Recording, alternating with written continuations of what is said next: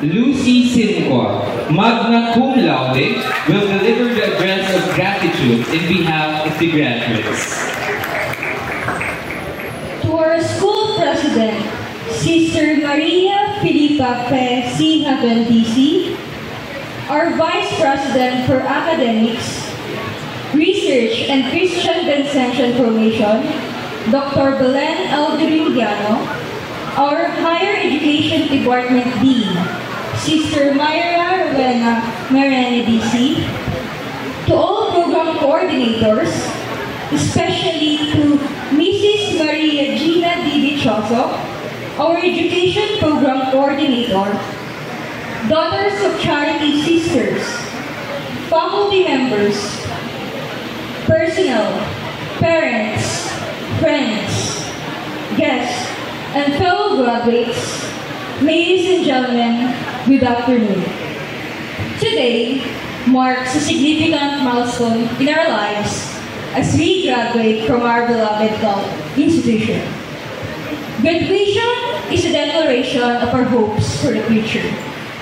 This may seem like the closure of our academic life, but definitely not the end of our life journey. Let us take this moment to reminisce all the vital memories and experiences that we had to come this far. It was ironic that our college life was like a dark passage. The first year was our entrance, and after 2 years of blended learning due to the pandemic, we stepped on to our last year, the exit. During this time, most of us faced and suffered from the challenges that added more to our worries. We forced ourselves to our limitations in pursuit of a better future. Some of us had to study, carrying problems such as financial, family, and personal problems. But despite all of this, we managed to survive.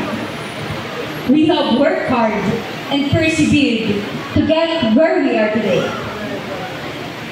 We may say that we are different, but there's one thing that we have in common, and that is we are dreamers. I can still clearly remember our first day in college. We entered the gate of our school carrying our dreams. All of us felt different emotions: excited, nervous, and wondered how our college life would be in our chosen courses. Truth to be told, education was not my first choice. When I was a kid, I told myself that I will never choose education as my course and as my future profession. I was really a shy kid, had little self-confidence, and I was not good at public speaking. Talking in front of many people, just like this very moment, was not my cup of tea.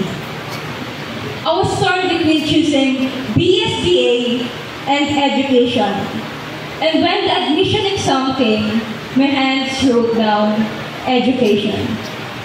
I think it was a destiny for me to become an education student, because if not, I would not be standing in front of you delivering our shared stories. For years, just like all of you, I was able to do things that I could not do before. I did not expect that the shy kid before can now teach more than hundreds of pupils from different grade level. Indeed, our institution pushed us to be the best versions of ourselves. We, as college students, were like a planet, hit by the storm, disguised as our problems in life, but what matters the most is we stand strong on the ground. We could not have done this without the support of our school and our teachers. We were the plant, the school was our garden, and the teachers were the gardeners. Just like a a plant, we need a place and caretakers to grow. And that's what our institution gave us. They showered us not just with knowledge, but also values that develop us holistically and made us unique from other schools. A true visions that will empower the community for the upcoming years. This day is not just for remembering the past, but also for a glimpse into the future. I want you to look at the faces of our classmates.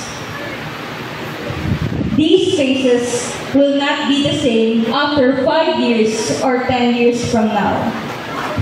I know I'm not the only one who is thinking where life would bring us after this graduation. After this graduation, the real battles in our lives will start. The world outside the four walls of our classroom will be tougher for us. Some of us, even graduates who have academic awards, might fail an exam, an interview, or fail to land a job. Our failures do not measure who we are, but rather, these will reflect how courageous we are for trying to build our dreams. We might feel pressured and discouraged because of the people who would judge and belittle us for what we did not achieve. These people will just be another distraction for us to continue. They will only see and praise our achievements, but they do not know what sacrifices we need to do in order for us to reach these goals. Remember, my fellow graduates, that our greatest enemy is ourselves, and failures are stepping stones to greatness. Our success depends on us. How we perceive success is up to us. No one can tell us what will happen tomorrow. We cannot control everything, but we can do something with these uncertainties. In every struggle, we must face it with all our might so that we will not regret in the end. Always keep in your mind that risking is better than regretting. Before my speech ends, I would like to extend heartfelt gratitude on behalf of my fellow graduates to those who were behind us throughout our college journey. First and foremost, to Almighty God who gave us strength to overcome challenges. Without His blessings, this once-in-a-lifetime experience would not have been possible. I would also like to express our gratitude to our parents and family members for supporting us by all means. Words are not enough to show how thankful we are to have you in our lives. Also to our teachers who patiently and dedicated their time to pour us the knowledge and skill that we need both in our personal and professional lives. To our education program coordinator, Mrs. Maria Gina Cariñoso, a huge thank you for transferring your knowledge to mold us into becoming true educators. On behalf of all education students, you really did an excellent job for being our mentor. You are part of who we are today. And of course, to my ever-supporting friends and classmates, especially to BEd students, I cannot name you one by one, but please know that my college life became very good because of you. To my circle of friends, who are mostly cum laude,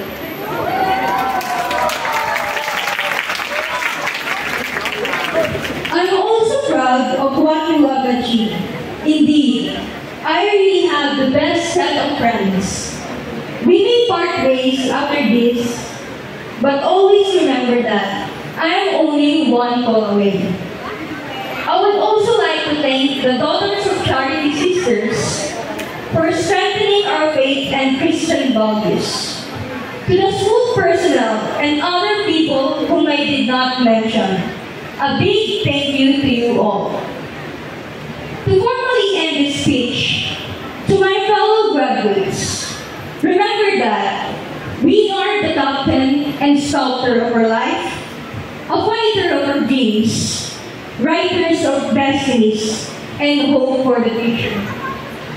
It is up to us how will we live our life that will bring us to the highest level of happiness and contentment. Always remember the hope. Keep our eyes on the stars and our feet on the ground. And wherever life plants us, bloom with grace. That will be all. Congratulations once again, and best of luck in all our future endeavors. God bless.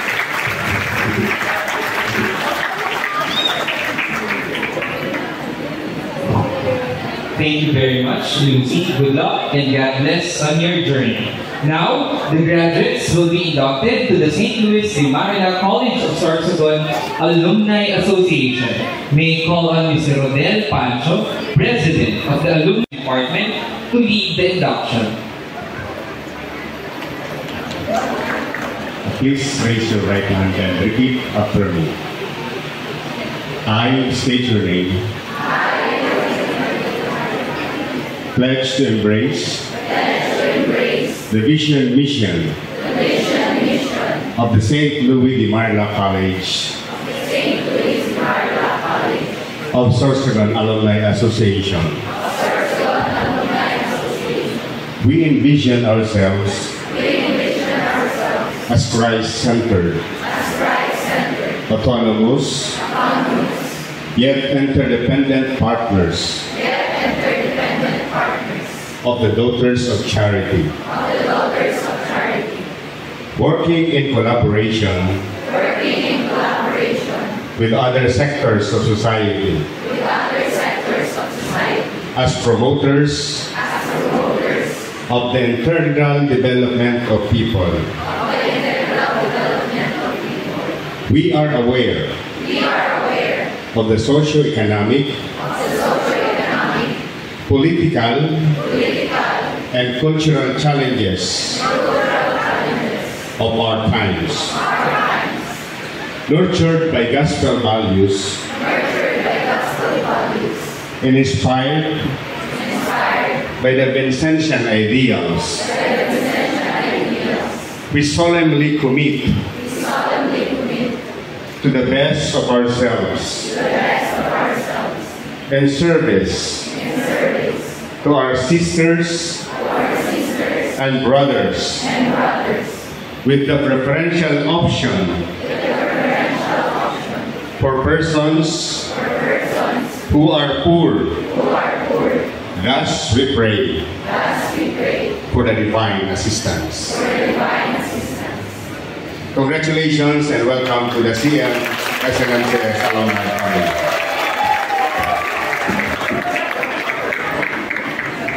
Give a big hand to Riolyn Cariñoso, a loyalty awardee, to lead the Pledge of Loyalty. Please raise your right hand and repeat after me. I solemnly pledge my undivided loyalty to my alma mater, to do my duty willingly and faithfully, to God and my country, to fulfill conscientiously all my duties and obligations as a Catholic graduate, and to conduct myself as a true loyal Lucian.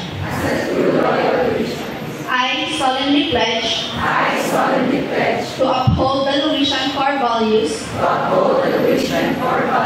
of advocacy for persons who are poor, respect for human dignity and integrity of creation, commitment to excellence, compassionate service, co-responsibility, social commitment, solidarity, and simplicity. To honor my alma mater, and reap laurels, wherever I can, whatever I may be, for in doing so, I shall live up to her highest and fullest expectation and make myself a worthy daughter of my alma mater. So help me God.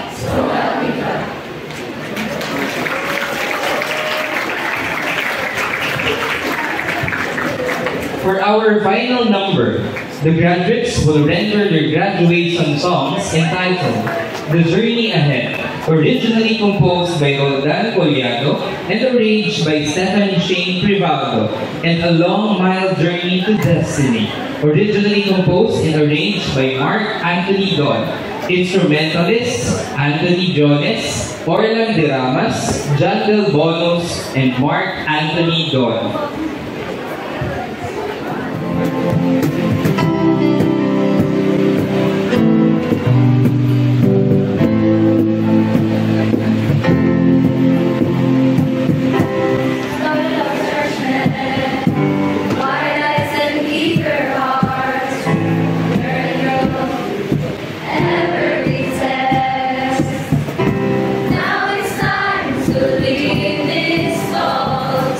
Spread our wings to fly.